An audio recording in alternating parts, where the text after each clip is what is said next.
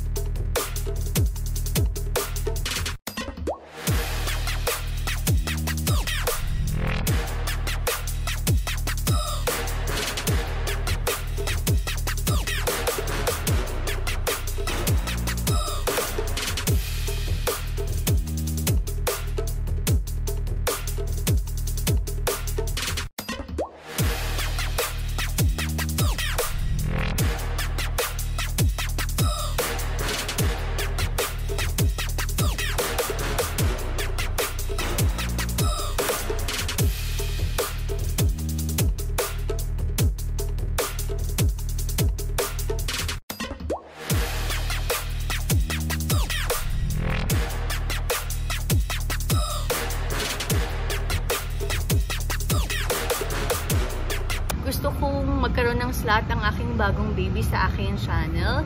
Ito si TRINX DOLPHIN version 2.0. Hello mga kapadyak! So for today's video, isi-share ko sa inyo kung bakit ba si TRINX ang napili ko para sa aking pagpadyak papunta sa work. So unang-una sa lahat, syempre, ano yung purpose ko, bakit ako bumili ng bike is because na kailangan ko siya papunta sa work. Bonus na lang ang paglulus ko ng weight. Hopefully, pumayat ako ng konti or mag-lose ako kahit papano ng aking timbang kasi medyo padagdag ng padagdag. So, si TRINX ang napili ko unang-una dahil number 1 is folding bike siya. Ayan. Yung iba sa inyo, alam, nagkaroon ako ng folding bike before, pero Japan surplus siya. Wala siyang speed. Ito may speed siya, 7 speed siya, kaya masarap siyang gamitin. Unlike yung na-feel ko before, sobrang hapong-hapo ako every time na papasok ako sa trabaho. Ito para na ako lumilipad, guys. So super mega check siya. Number 2, bakit nga ba siya? Number 2, actually tinignan ko sa appearance. As you can see, sobrang gwapo ng bike ko. By the way, this is Bimbi. Sobrang gwapo niya. Pero, syempre, yung bike ko nung una, sobrang cute niya. Pero, sumasablay siya sa performance. So, appearance and performance ang aking number 2. At ang pangatlo, hindi na siya masyadong reasonable price eh. Pero, kung maganda naman yung purpose mo, kung bakit mo siya bibilhin, why not buying this one? By the way guys, gusto ko share sa inyo yung illustration na dapat mong sundin para sa price range niya.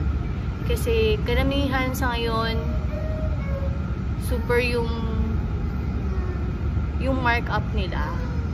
Though understandable kasi nga, kanya-kanyang diskarte tayo ngayon sa buhay, kung paano tayo kikita. Pero nakikiusap ako sa iba, wag masyadong todo-todo yung markup. So, ayan yung illustration niya. Illustration ng price range niya. May mga napagtanungan ako sa other bike shop, kaso lagi talaga silang sold out. Kaya wala akong choice kundi sa tao na lang bibili. Ito, hindi DIY yung assemble niya. Kasi kailangan talaga siyang ipa-assemble sa bike shop or sa mekaniko.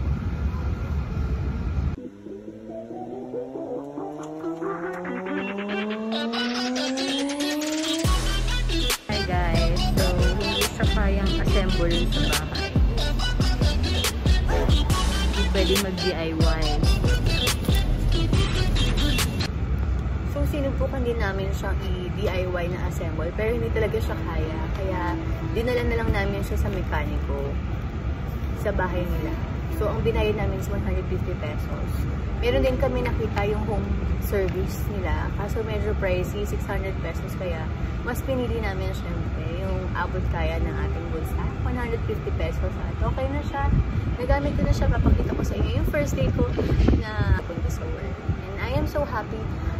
From here, going to work is 7 to 8 kilometers. And vice versa.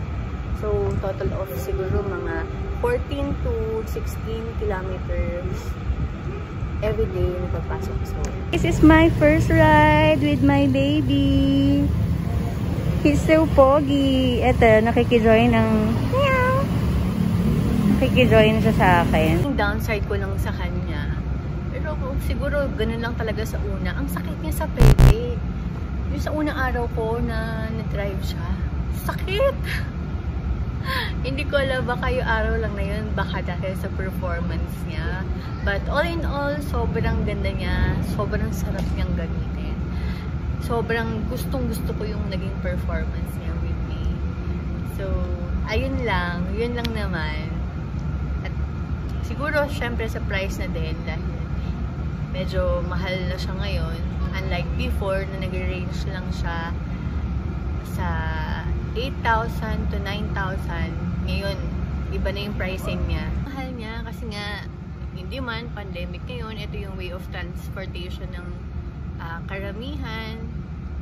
So, iniintindi na lang natin na talagang nagbabago talaga ang presyo at kailangan dumiskarte ng iba para kumita, syempre. So, ingat kayo mga kapadyak, and thank you for watching. I hope you like this video, and please don't forget to like and subscribe. See you in my next vlog. Bye!